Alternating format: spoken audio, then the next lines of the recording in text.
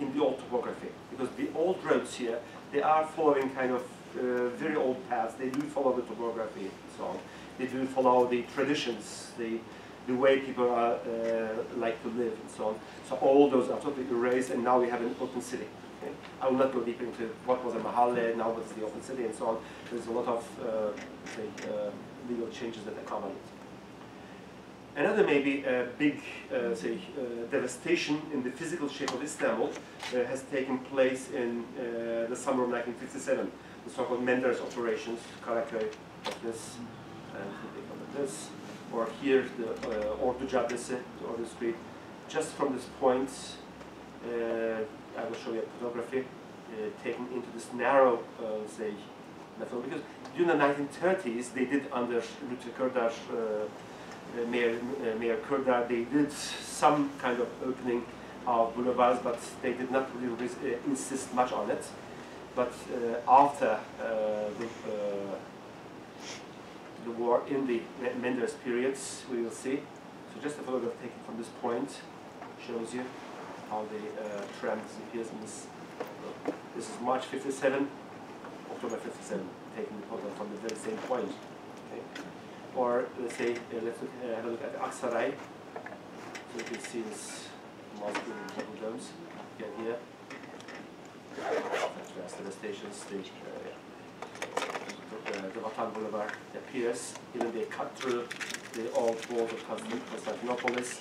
And I mean, this is, if you look at guidebooks, this is still the old town of Istanbul, but very old. I mean, so there's a total change of the scale of the city.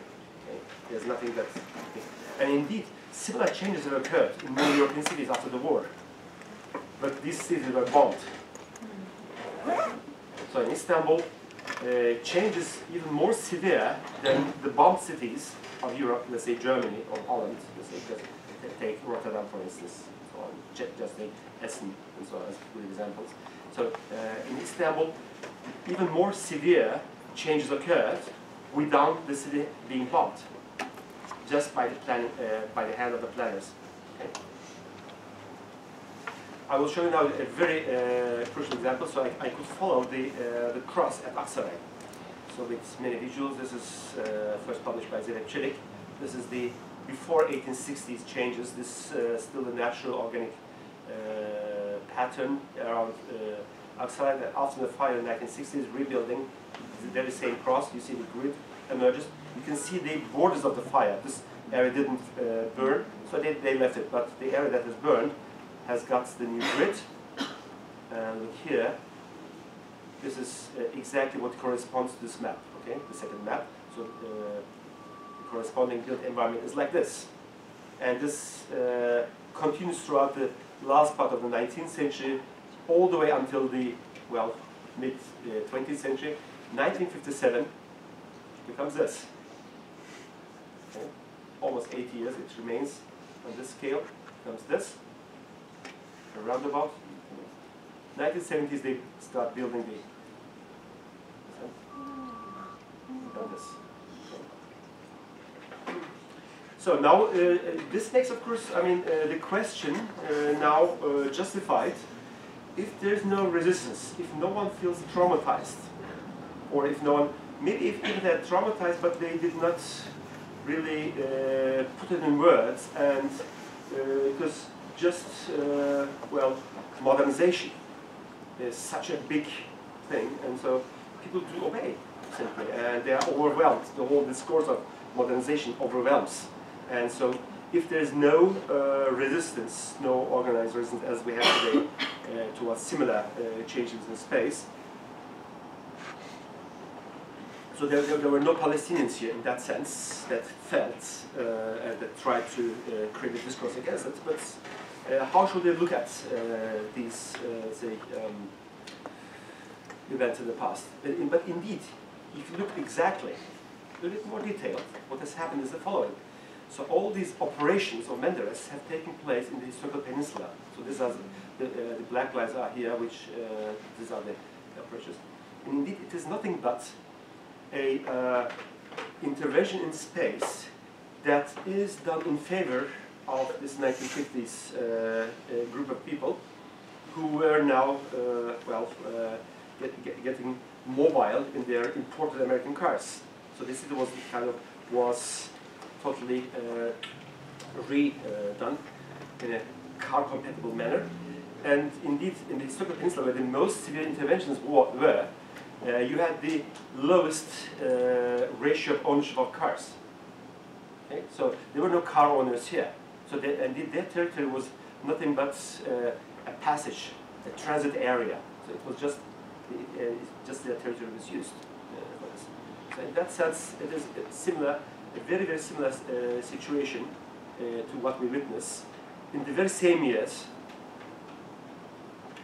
What was happening in Palestine? Okay.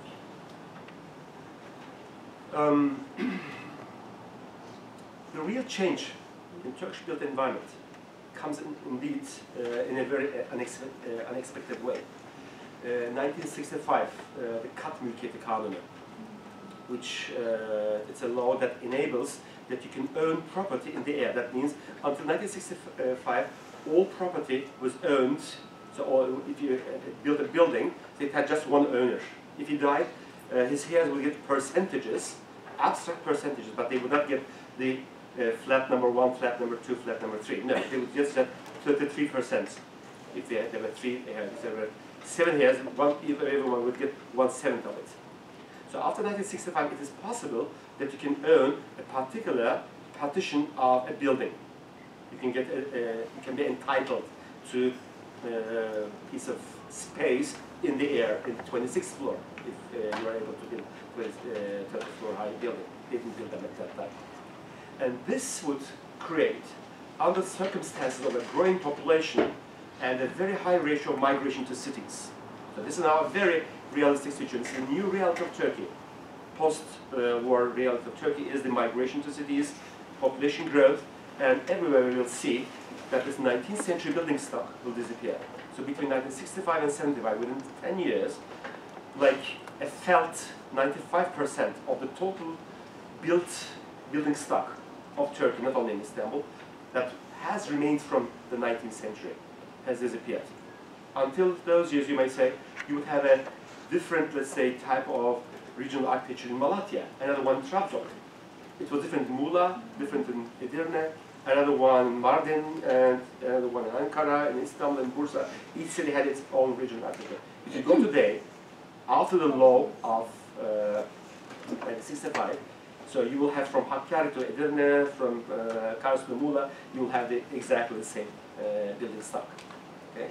And that has erased, well, not only the 19th century or earlier buildings, but it has indeed erased an entire, let's say, memory in space of a multi-ethnic, multicultural society. Well, did the law intend this? Question mark. Okay? Of course not. One may say it was just a necessity of the society. We were growing, we needed more space, we needed fastly more space to live in. We had to create that new space as inexpensive as possible. And indeed this law, which has created a new strata of the Müteahhit, the new petty developer, it has enabled them to create a new space, to produce the new space, a dwelling space for millions of people who poured into the cities. But at the same time, as a side effect, without really noticing it, it has erased, indeed. So after that, so in 1960, we have with the coup d'etat, we have this policy of erasing toponyms. With this law, we have the, well, just everybody. It's now the mass participation. Everybody has a small house and goes to Müteahhit and sells it, and well, okay. So this is now the what comes out. So this was the end of the second section. Okay. Any questions so far? Well, let's get all the questions in the end. And yeah. Okay. So just maybe something comes up. So.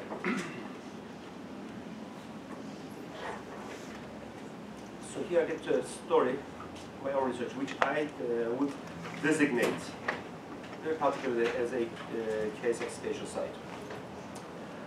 For this, I will just highlight first the way Istanbul center was structured in 19th century. Istanbul in 19th century, Istanbul was a globalizing city, and the center in that period got fragmented. So the ancient center was just around Sultanahmet at the end of the peninsula. So indeed, it did not change much since the ancient Greek city, the Roman Empire, and the Ottoman Empire. It was all at the tip of the peninsula. In the Sultanahmet, Topkapı area, there was a center. But now in 19th century, we see that there is a fragmentation of functions, central functions in the city occur. The bureaucracy develops after Tanzimat, the Reformation period from 1830s onwards. As a result, there's a need for more space, need for office space for the ministries. The ministries as such do develop. There is no governmental quarter like you would find later in Ankara, but within that very dense urban space, they would build in, say, governmental buildings. So, so kind of an administration quarter does develop between Beyazıt, Sultanahmet, Baba Ali, and Sirkeci, in that area. A governmental district kind of develops. A central business district is, well, on both sides of the Galata Bridge, and Galata Bridge is the continuation of the Bankalar Street, the Sirkeci area. So this is the global hub where you have the financial sector, insurance sector, shipping, etc. And this place there, all the way up to Galata Tunnel is also part of that.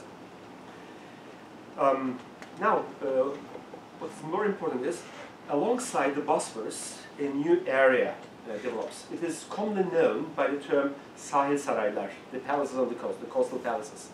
I think this popular designation for this area is a too weak term. It's not just palaces. Indeed, they are not mainly residential. They have a much more important ideological function. I will call this the ideological representation. So this, I'm going to deal with the content with it. But the first time for the modernization, a built environment is created.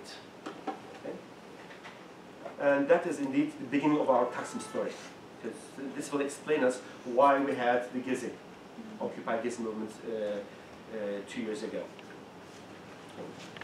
There is a fourth, say, center, which is the representation of the capital. So if you can invest into your real estate, you will seek a particular line, which is the axis of the Grand Rue, which is the main road on the ridge, and its side ridges.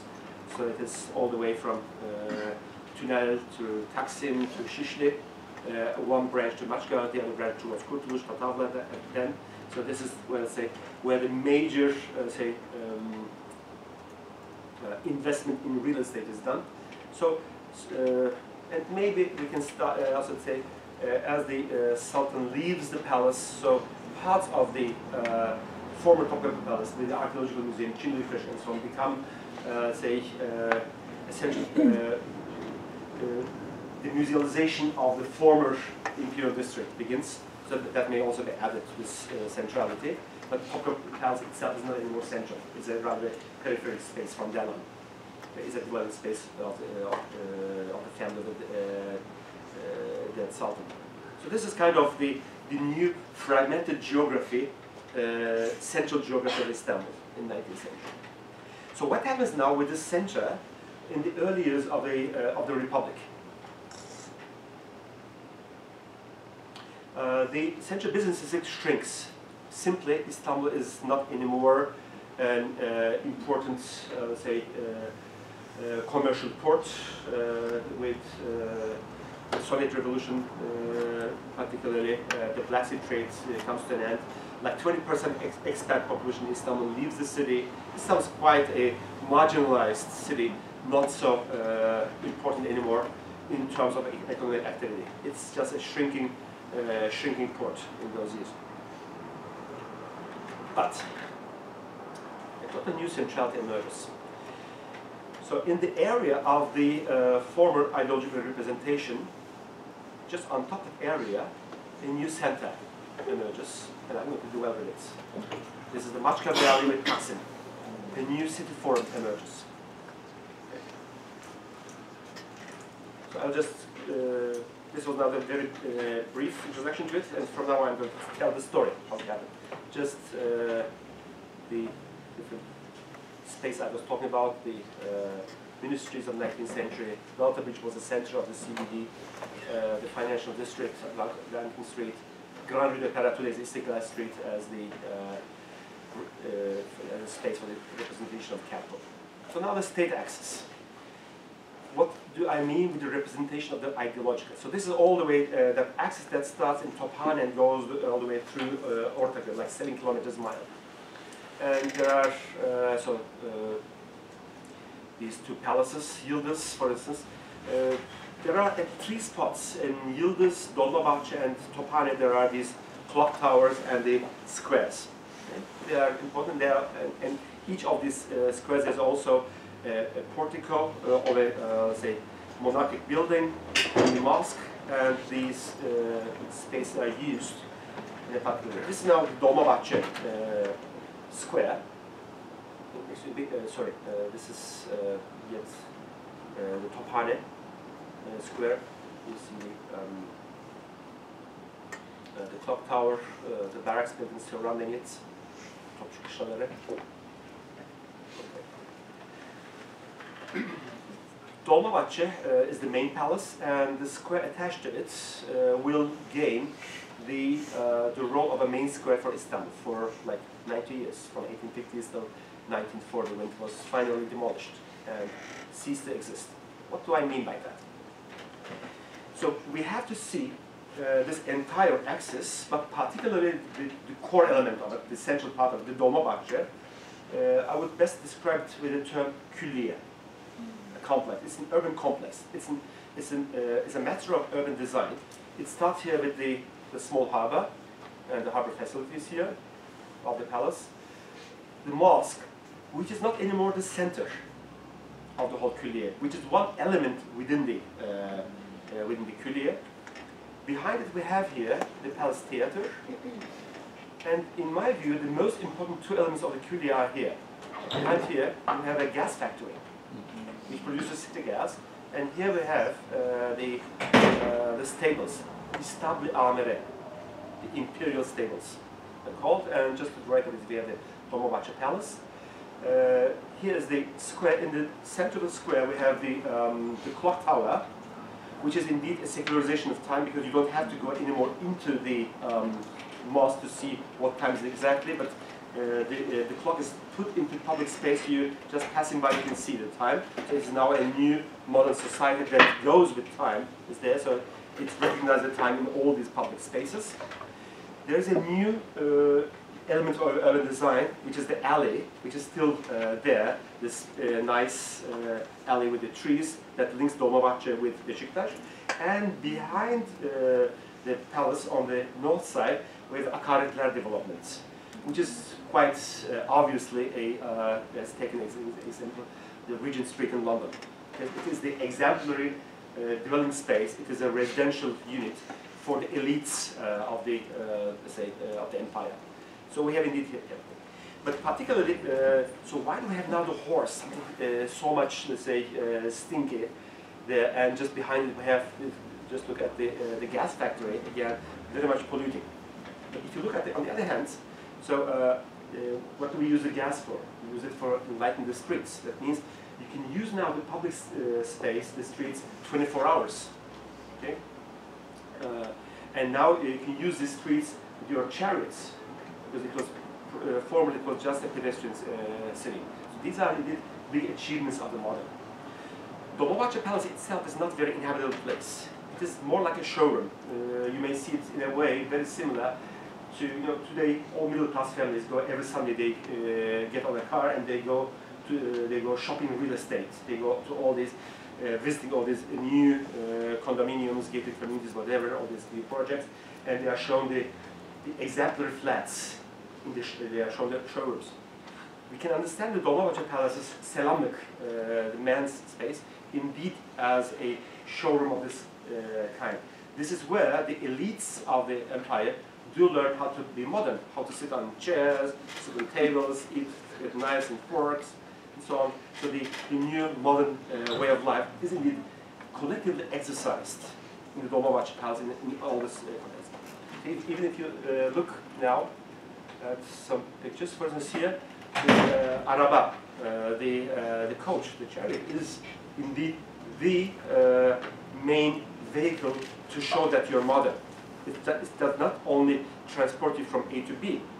You obviously have been coming to this Dolmabahce Square and you were just doing your rounds in the roundabout in front of square, just to show that you are a modern one, that you are part of this new society. You don't necessarily need to go from A to B. You just show off.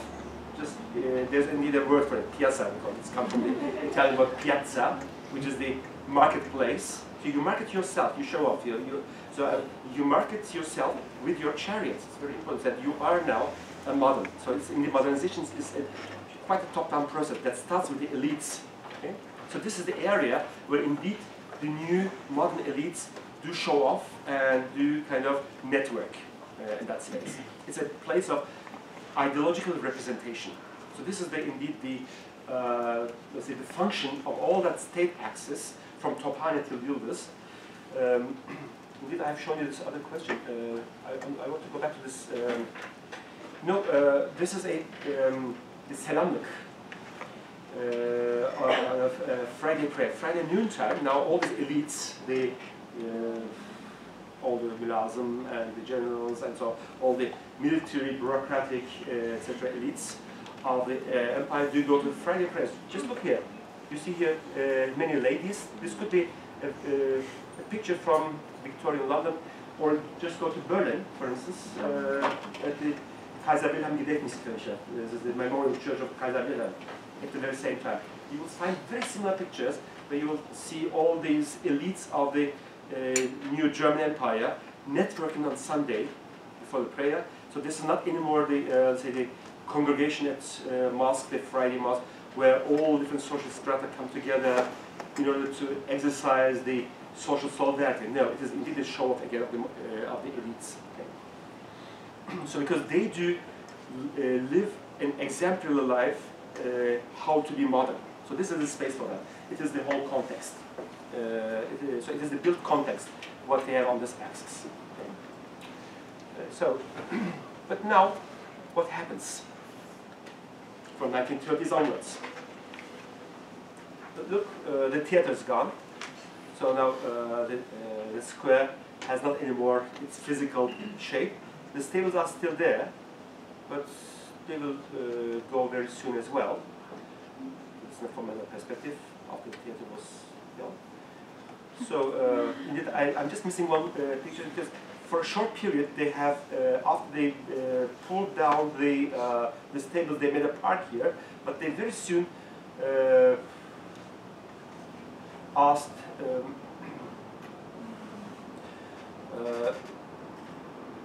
Paolo Viotti, Italian architect, to build a say stadium here, and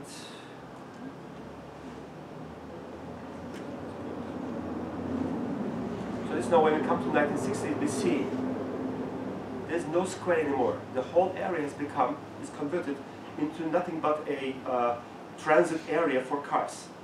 It has become circulation surface.